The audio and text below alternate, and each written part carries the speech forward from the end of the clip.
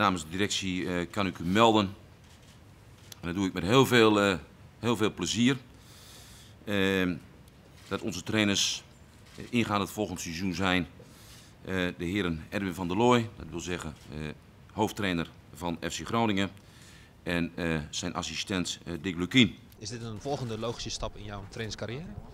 Ja, misschien wel. Als je bij de C'tjes bent begonnen en dan de A'tjes, belofteteam, assistent, dan zou je de logische stap kunnen noemen.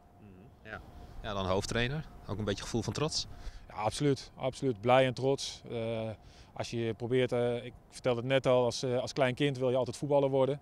En uiteindelijk word je dan profvoetballer, dat is hartstikke mooi. Daarna word je trainer. Ja, en dan is het eigenlijk geen droom meer, maar dan is het meer een ambitie. En dan, om er alles uit te halen uit je carrière. En dan is het heel mooi als je bij FC Groningen hoofdtrainer mag worden. Ja. Wat wil je er dan uithalen tijdens jouw carrière als hoofdtrainer van FC Groningen? Nou, ook dat heb ik al gezegd. Ik vind dat we het sentiment moeten proberen om te draaien binnen de club. Het is afgelopen jaren iets minder positief geweest.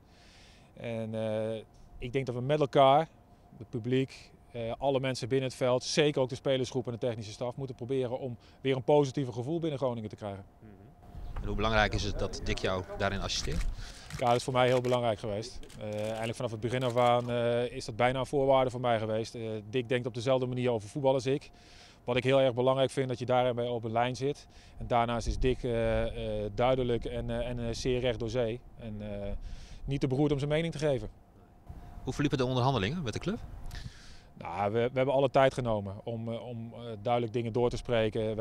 Er is nooit eigenlijk haast geweest. En dat komt vooral van onze kant, van Dick en van mij. Omdat we vinden, de basis moet gewoon goed zijn. De manier hoe je met elkaar gaat samenwerken, waar je naartoe wil, hoe de structuur is. Daar hebben we het uitgebreid over gehad, waar we de komende jaren naartoe willen. En dan komt dit eruit. Dus het was niet met het mes op tafel, maar we hebben er wel langdurig over gesproken.